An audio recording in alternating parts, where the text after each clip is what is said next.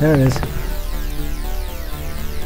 That's the old 80s synthesizer, the Oberheim that Ray played, the old analog sound. So great. You know, the intro to that song?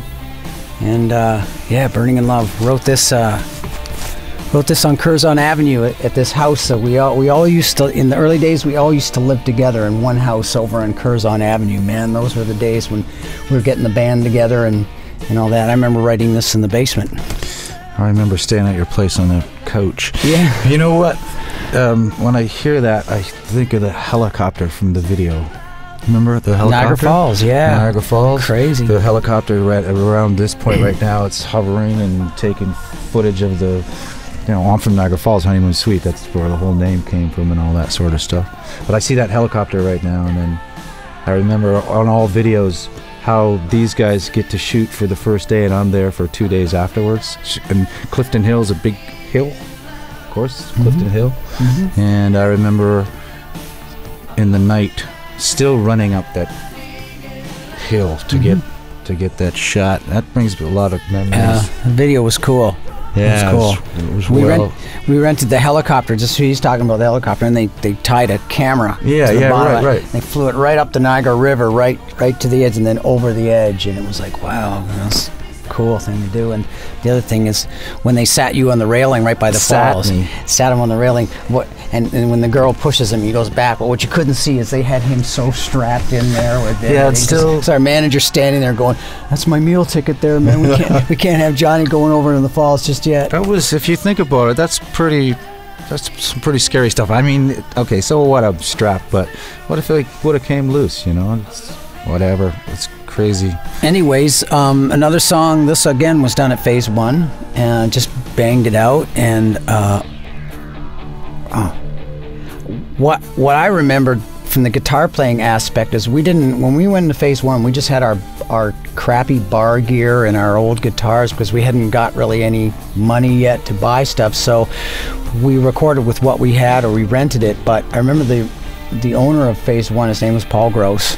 Good. I had my old 68 SG at the time, which I love. It's since been stolen, but Paul had this beautiful SG, red SG custom. You remember the SG? And we got in there. So it got stolen, or did it not get stolen? I don't know. Not his, mine did. Yeah, but right. Anyways, Paul, he saw mine, which was kind of beat up, and he said, you know, I've got this old SG. It's mine. It's in my office if you want to use it. And I'm going, really? So I opened it up, and it's like, oh, it's like all shiny, and it was an older one. And so, long story short, anyways, I use that guitar almost this whole album, that old SG, and that's when I hear that. It's such a great tone. So that's a guitar player thing. I did, you know, the only thing I could really add is I can still hear nervousness in the vocal, which I told you, New Girl Now. But the other thing, in New Girl Now, where did it come from? One of the Honeymoon Suite's signature, I guess, and I didn't even know it was happening. And New Girl Now, that echo thing, you know, it's happening now. And now I'm hearing, and the second song, Burning in Love, still. I go, I had to think, well, what's going on? But anyways, after all these years, it's like people are, you know, expecting it. Our sound guys are expecting to do it. It's part of the hook. Yeah, well, but you think about it. I mean, now I got a new girl. Now I'm still. You know, okay, where are we going? This wait, babies now. What, you know? Yeah, well, whatever. we should mention too. The other thing I just thought of after we had such great tracks. But remember, we took this to England to mix. Yes. We went to a little studio outside of London called the Farmyard.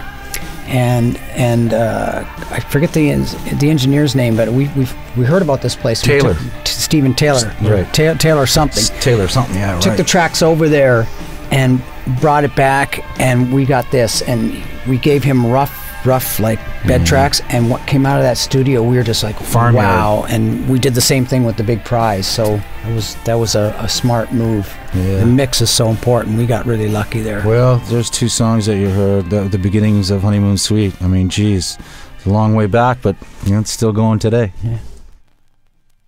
Like, I mean, things just after we signed the deal, we were just going crazy. We were so happy to be, you know, all of a sudden a real band with a record deal. They got us right in the studio. It was actually Phase 1. That's right. In Toronto. And I think we went and cut all the beds in like 2 weeks. Nothing but really fond memories. We recorded that at RCA Studios on Mutual Street in Toronto. I think it's been torn down now because we needed another parking lot, eh?